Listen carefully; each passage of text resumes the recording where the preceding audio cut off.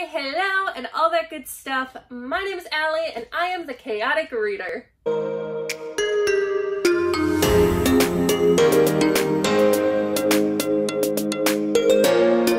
Hey guys, so I'm here to do my August TBR, which is also my DraconAthon TBR. I am so excited for DraconAthon, guys. Dragons are the shit. Everyone knows this. If you don't like dragons, you're wrong.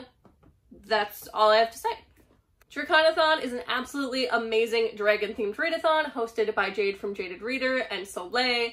It is going to be such a good time. I will link everything down below. If you are at all interested, please check it out. It's just so cool and so unique, and I'm just really excited. So if you hear any noises or meowing, I just got a kitten. His name is Resand, because of course it is, and he is a little fluffy black kitty, but he is also a little kitten and very energetic and very noisy. So, and he lives in my library, so, you know. Alright, I have some books in mind that I want to read for DraconAthon, but I also have to draw puzzle pieces. So, let's go! Here's the puzzle piece bin! Okay.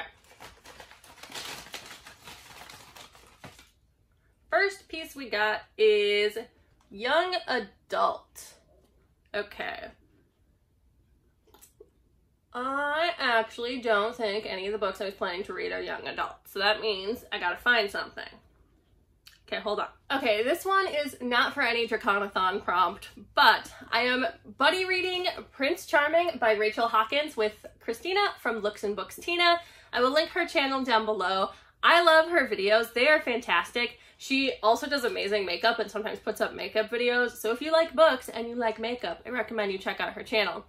But we are buddy reading this together because we wanted to pick a romance to read this month, and I'm really excited. I've never actually done a buddy read with just like one other person before that's not like a group read. So I think it's gonna be really fun to read this with her. So I don't remember actually exactly what this is about or a ton of what it's about, but I do know that it's a very cute YA romance about a girl whose sister gets engaged to the Prince of Scotland, and then her whole life is being scrutinized, and I think they want to like turn her into a more presentable person, and she falls in love with like the person trying to turn her into that or something. Either way, it sounds fun, it sounds cute, it's gonna be a really fun buddy read, so I will be reading this month. Let's get the next piece. Let's see. We've got Pretty Spine. You know, I think I know what I'm gonna pick for this one. So Pretty Spine is pretty subjective, but I do think The Dragon Republic by R.F. Kuang has a pretty spine. It's got just the simple text and the swirly smoke, and I think it looks really nice on my shelves. I also just really want to get to this month, and it does fulfill a prompt for DraconAthon, and that is prompt number 1 of Mizuichi, which is either to read a book with water and dragons, or to read a book in Japan, or for the broader term, Asia. Unfortunately, this doesn't take place in Japan, but it is an Asian fantasy, so it will fit that. I don't think there's actually any dragons in this, even though it's called The Dragon Republic, but it has dragon in the title, so I thought it's still a pretty good fit, and I just really want to get to this. So this is actually the second book to The Poppy War, which is a fantastic but very intense fantasy following a girl named Rin, who basically lives with some parental figures that are not very kind, don't believe in her. She doesn't want to live in this crappy neighborhood with these horrible people anymore. So she has been studying and studying and studying to take this test to get into this prestigious military academy. Really, the lower class people are not supposed to be able to make it in there, but she gets an extremely high score and gets to go to this amazing academy, and then things go on from there. There's a lot more to the plot. There's a lot of issues with war and war crimes and war horrors, and there's a lot of trigger warnings that I would definitely look up. I probably couldn't even list them all here, but definitely look into the trigger warnings for this series before you pick it up. But if you think that you can handle it with the trigger warnings, I would definitely recommend it. The first book was like a 4.5 out of 5 stars for me. Almost a 5-star, maybe it's a 5-star if I reread it, I'm not sure, but I have it at like a 4.5, and I think this book is going to be absolutely amazing as well. I don't know what is going to happen in this book, like, at all. So this should be interesting. All right, let's pull another puzzle piece. Give me something easy. And we have middle grade. That is super easy because I have a middle grade that I want to read this month. So for the prompt to read a middle grade, I've picked up Other Words for Home by Jasmine Warga. I'm really excited to get to this. I don't know a ton about it. I just got a copy really cheap, and it is the book club pick for the Currently Reading book club. It is their first pick, and I'm really excited to get to join.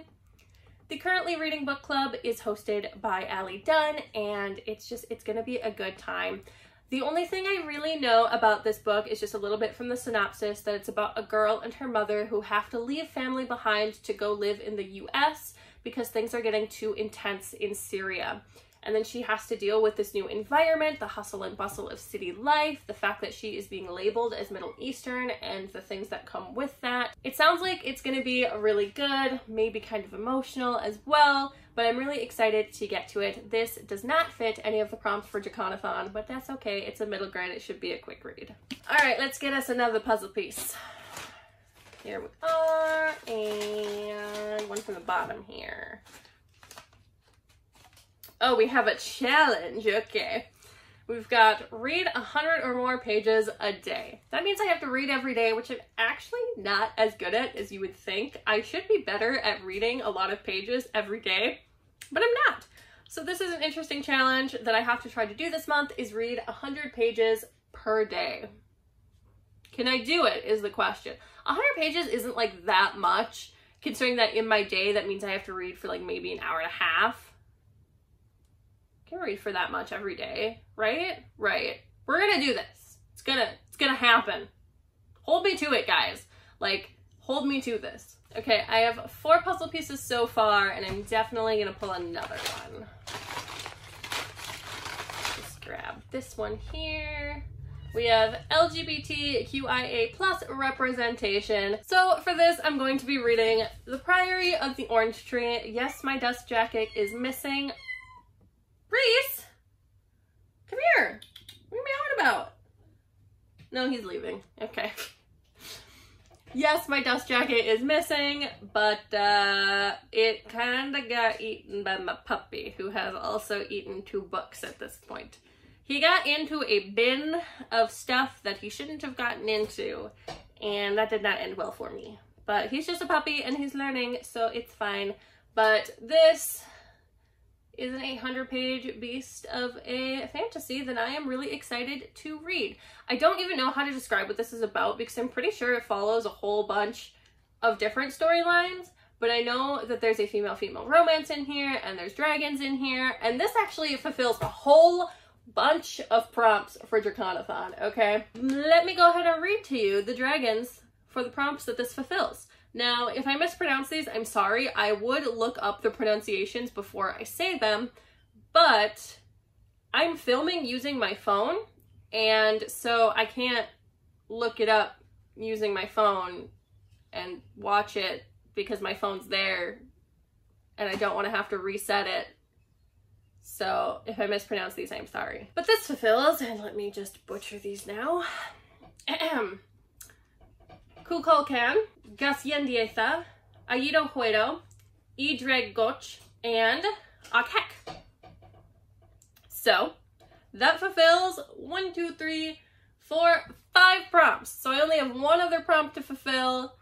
Bam! Already owning DraconAthon just with this bad boy. All right, I'm gonna draw 1 more puzzle piece. I want to keep it pretty simple this month because I keep slumping, so I'm not gonna try and make myself do a whole bunch. Okay, let me draw 1 final piece. We have fantasy. Perfect. So for the prompt to read a fantasy, I will be reading Rage of Dragons by, I think it's Evan Winters. There'll be a picture right here so that you can see the author's name. This I'm really excited to read because it is the group book for the Booked and Busy book club, and so I'm really excited to read that. And it also fulfills my last prompt for DraconAthon, which is Kihawahine. So, bam! 3 books fulfill all of my DraconAthon prompts. But there are a couple other books that I might try to fit in because they have dragons in them. So if I happen to get time this month, I have a few dragon books that I'm interested in picking up that I might try to get to, but I also might not. So the first one of those is A Dash of Dragon by Heidi Lang and Katie Bartowski, which is about a girl who the restaurant she works for is going under, so she has to try to get some really exotic foods. She cooks magical beasts. I'm a little weirded out by the fact that she cooks magical beasts because if she's cooking a dragon, I don't really know how to feel about that, but this seems like it could be a fun middle grade, or I could just kind of be like, no. So another dragon book I have on my shelves that I would be interested in reading if I have time is Seraphina by Rachel Hartman. I read Tess of the Road last year and really enjoyed it, so I wanted to read this one. I think this is about a girl who is a dragon, basically. But I know there definitely is dragons in this, so if I have a chance, I'd like to read this one. And then one more middle grade with dragons in it is The Girl Who Drank the Moon. I don't know where there are dragons in this, but I've heard that there are, and there's this itty bitty dragon on the cover. So I know that there is a dragon in here somewhere. I don't know if they're in the book a whole lot or just a little bit, but this is what I've heard is an atmospheric middle grade. Everyone is constantly raving about this, and it's just been sitting on my shelf. So if I have time to read it, I might read this one too. I am also going to be reading Midnight Sun this month when it comes out on the 4th. I am hosting a low-key Twilight along as I am rereading all of the books this year, and I don't want to not mention this. So there are some issues with the Twilight books. I think we all know that, but specifically the Native American representation in the Twilight books is a problem. And we know this because Indigenous reviewers and booktubers have said it again and again. This is bad representation. This is harmful representation. So it's not something that we can overlook. It is part of these books and it is harmful to people. So that's a problem. I still want to reread these books. I am still enjoying them, but I think that is something that needs to be looked at critically if you do reread these books or if you do read Midnight Sun, to know that this is not good representation and to recognize the issues with it. I don't know what more to say on it than that. Definitely look up Indigenous booktubers who have talked about this for specific information on it. And I'm also going to link down below the website of the tribe that Stephanie Meyer took her inspiration from, I guess, and also a page to donate to them because they are trying to move buildings of theirs to higher ground so that they are not susceptible to tsunamis and flooding and such. They have actually just started on moving their school, so they've been able to do that, but there's a lot of work to go yet.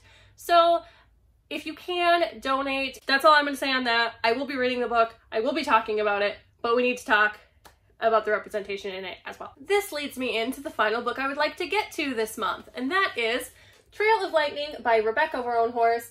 This I think read 10 pages of months and months ago, but like I said, I keep slumping this year, so I just didn't end up reading it because I wasn't feeling it at the time and I didn't want to force my way through it when I knew it was a book I could probably really enjoy.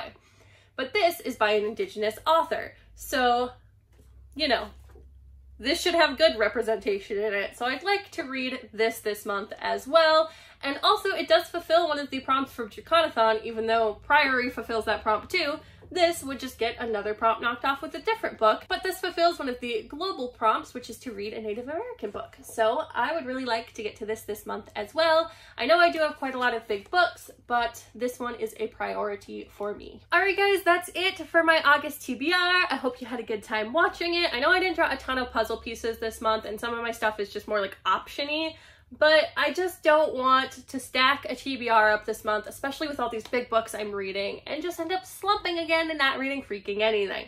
So, hopefully this all goes well. You guys will see how the month goes. I'm hoping to do some vlogging this month and actually, you know, have vlogs for you guys. But anyway, I hope you enjoyed this video. Make sure to like, comment, subscribe.